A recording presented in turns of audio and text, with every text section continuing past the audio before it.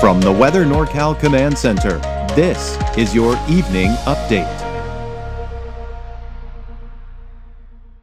American Door Company has been family owned and operated for over 29 years, supplying Northern California with quality garage doors, garage door openers, and installed with the best service you'd expect from a locally owned company. We serve all of Northern California from Willows all the way to the Oregon state line. Give us a call today. Well, as you may or may not know, I've got a free weather app. I suggest you check it on out. You can always watch these weather updates that you're watching right now right from your phone, the 24-hour streaming channel, the neighborhood forecast. Everything that's available on Weather NorCal is right there on the phone. Your iPhone or your Android. Just go to those the App Store or the Google Play Store, search for Weather NorCal, and download the app for free. All right, so here's the deal. We've got another round of rain that's coming in tonight, and not to mention into early tomorrow morning. And really, that's when the bulk of the rain will be. We're not going to see a ton of rain through the afternoon tomorrow. It's the bulk of the rain coming in late tonight, early. So most of us will be asleep, and before we even head off to work is when the bulk of the rain will fall. But it'll be off and on rain through Saturday. But then we do expect more wet weather going through a good portion of next week. Off and on chances continue.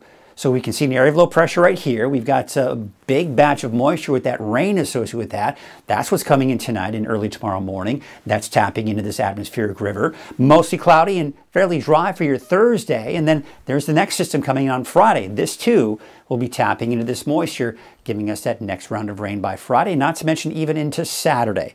So here's a look at Futurecast. Here's 11 o'clock tonight. We're starting to see some of the rain kind of overspread the region. Now you can see some of the heavier rainfall to the north. We're still not seeing a lot of activity here late tonight for the eastern mountains, but that will change as we go into the early morning hours. Here's 6 a.m. on Wednesday, tomorrow.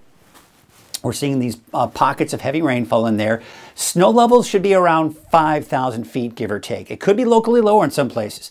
Chester, Alturas, Susanville, Viola, for example, I think you're all going to see the potential for, at the very least, a mix. Okay, and then, of course, everything below that, Mount Shasta City, Bernie, Shingletown, Hayfork, Weaverville, most likely all in the form of rain. Then we go into noon tomorrow, and we're just seeing some isolated showers. It's going to be hard for us to really clear things out. It'll probably stay overcast through a good portion of the day, but maybe some afternoon and evening clearing with a few showers here and there. We're going to start Thursday morning off with some fog. That may stay persistent through the morning, and then by the afternoon on Thursday, it should start to dry out.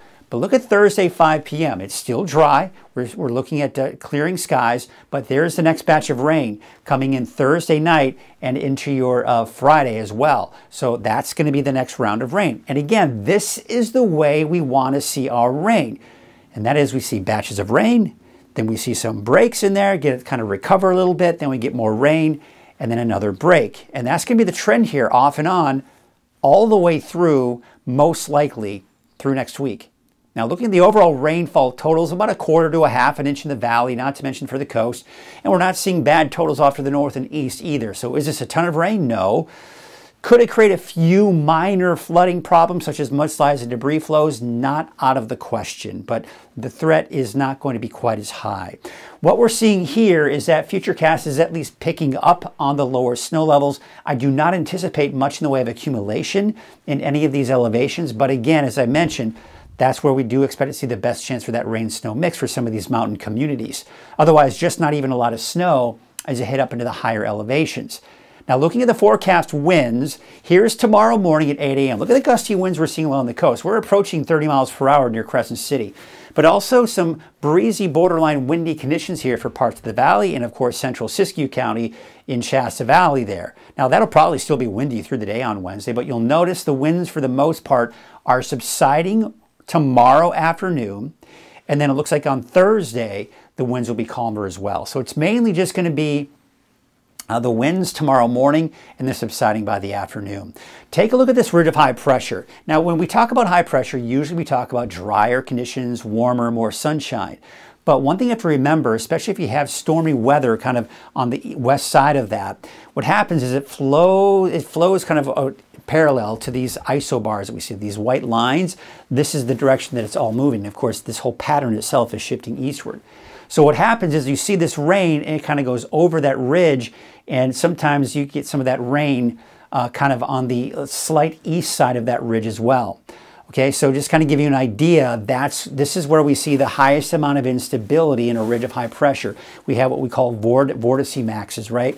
But usually on the east side of that ridge of high pressure, we have more stable air, and we don't see as much in the way of rainfall on that side. So when we look at the positioning of this ridge of high pressure over us on Friday, Saturday, you see what's happening. You have the ridge here, but we're in the area that has the instability and that flow. So we're still seeing that rain coming in for Friday and Saturday. But it does look like, you see how the ridge builds and gets stronger. So what that's doing is keeping most of the rain off to our west. Now, this particular forecast model is keeping us dry through at least even the middle of next week.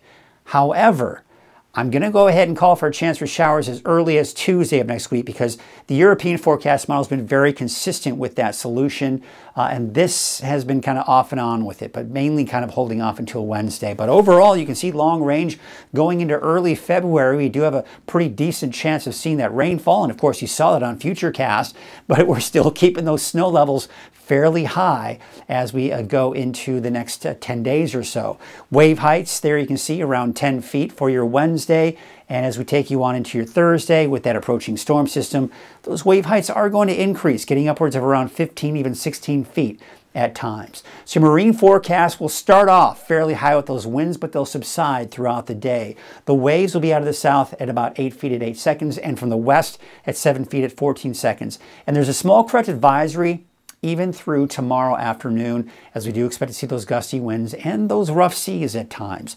Taking a look at your forecast for tonight, no big surprises here. I'm expecting some mainly around 30 degrees, give or take. So some upper 20s, low 30s, eastern mountains in Siskiyou County looks like in the low to mid 30s. For the valley, we're looking at temperatures in the mid 40s. And of course for Hoopa and Willow Creek, somewhere in the mid to upper 40s, and looks like mid to upper 40s out along the coast as well. So let's take a look at your neighborhood forecast for Trinity County. Those temperatures mid to upper 40s, off and on rain. Snow levels could get as low as 5,000 feet, but for the most part between 5,000 and 6,000 feet. All right, we take you off into the North Coast neighborhood forecast. 57 degrees for Ferndale, 55 in Honeydew. Looks like Shelter Cove about 52 degrees. And how about Blue Lake? A high of about 56 degrees. We take you up north, out towards Smith River, 55. 51 degrees for Hoopa and Willow Creek. And looks like Orleans, a high of about 54 degrees. Your Siskiyou County neighborhood forecast, we're looking at those temperatures in the 40s. So there you can see out in Scott Valley, Fort Jones around 47, 44 for Etna.